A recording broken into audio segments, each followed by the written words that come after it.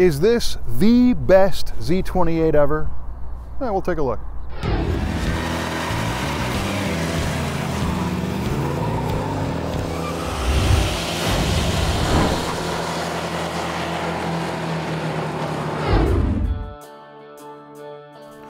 This 1970 Chevrolet Camaro not only has the look, it's a highly original car, right down to the paint and low mileage on the odometer.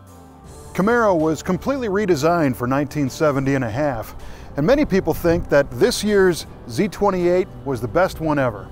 This particular car is an all-original 22,000 mile example, so if you want to see what these cars looked like when they were new, well, here's your chance.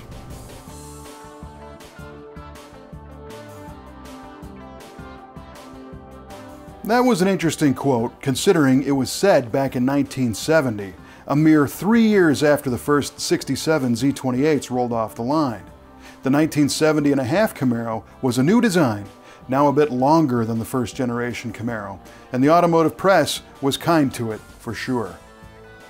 The 67 through 69 cars were hard to beat, but this 1970 and a half car, it's got a lot going for it. Also new was the 350 cubic inch Turbofire V8 engine. This one made 360 horsepower, and in the Z28 it was buckled to a 4-speed manual transmission, linked to a 411 rear gear, and Road and Track claimed that these things ran 1420s at 100 miles an hour in the quarter mile. That's moving for a car this size with a small block.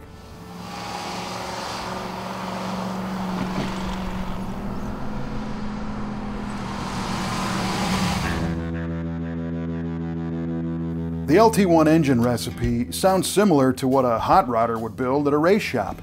11:1 compression ratio, solid mechanical high-lift camshaft, oversized valves, an aluminum intake manifold fed by a 780 CFM Holley carb, all atop a 4-bolt block, made this a true small block rockin' machine. It was good for 360 horsepower and 380 pound-feet of torque, just a few horsepower shy of the big block 396 of the day. A Hurst-shifted 4-speed was standard, but the LT1 made enough torque that Chevy thought it would be okay to offer an automatic transmission for the first time in a Z28.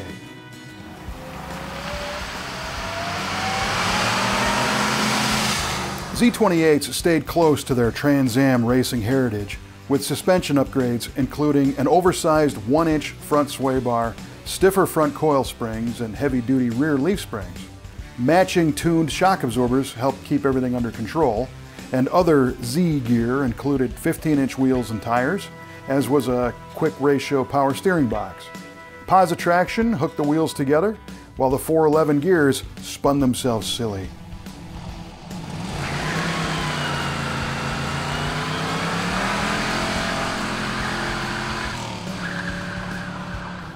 This Hugger Orange Z is showing just over 22,000 miles on the clock, and it's wearing its original Hugger Orange paint with black stripes and a black vinyl top. The sleek exterior of the new Camaro is racy and tight, with the low sloping rear glass and no rear quarter windows. We dig the short rear spoiler on the car too. This one is not an RS car, so it has no split front bumper and nose extension, but it still looks great. We also really like how the hood stripes point towards the big open-mouth grille. A Chevy Camaro ad claimed the Z28 separated the men from the toys, by which they meant that it wasn't just an appearance package, this thing had real muscle under the hood. And we're pretty sure that there are plenty of women who would have had just as much fun with this car.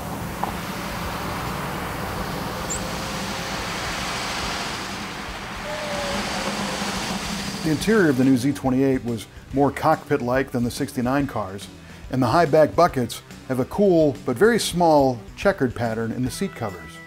A simulated burlwood dash displays the small fuel, amp, temp, and time gauges with a 150 mile an hour speedo and 8,000 RPM tach front and center. An AM radio sits below the heater and vent controls because Z28s could not be ordered with air conditioning. The full console wears more burl trim and houses a chrome-balled Hurst-shifter that's sure to get mighty hot on sunny days. So, is it the best Z28 ever? Those words were spoken in 1970, and perhaps it was a candidate at that point. Today's Z cars are amazing machines, but which do you like better?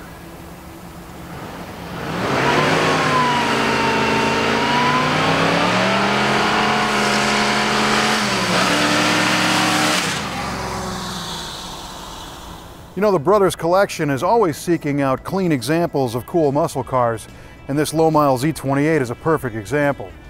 And subscribing to our channel updates you just as soon as our new episode hits the streets.